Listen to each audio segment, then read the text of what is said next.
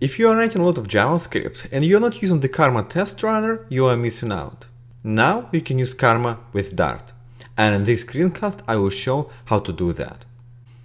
Karma requires Node to be installed. There are many ways to do that. For instance, on a Mac you can do it using Homebrew, like this.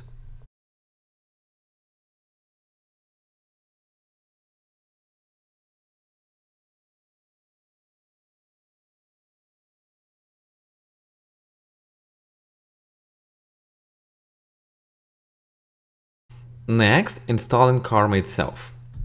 I'm doing it globally here, but there are other options available.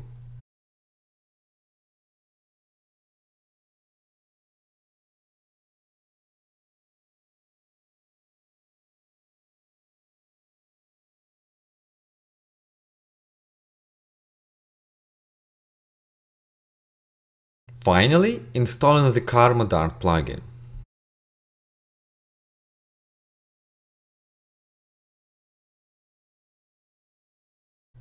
I have a small project prepared. As you can see, I'm importing the unit test package over here, and also there are a few very simple tests I'm going to run.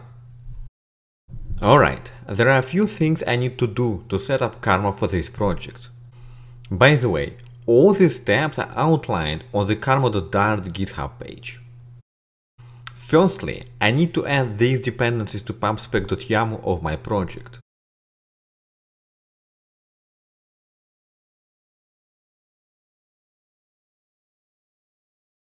Now let's install them. Done.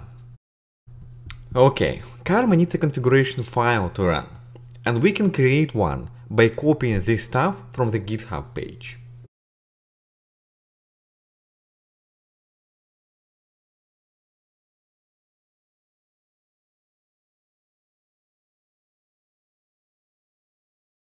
We all set up.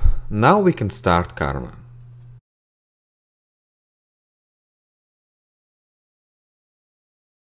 Now I need to copy and paste this URL into Dartium, and we're good to go.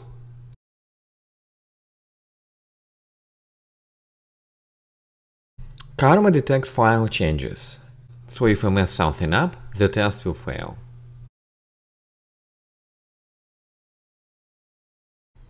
The last part of this screencast is about using Karma in WebStorm. The first thing is to create a run configuration. To do that, right-click on the configuration file and then click on Create Karma conf.js. It's all good here.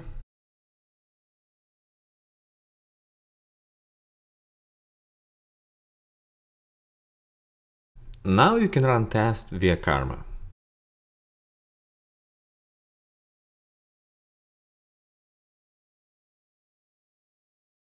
That's it for today. Thanks for watching.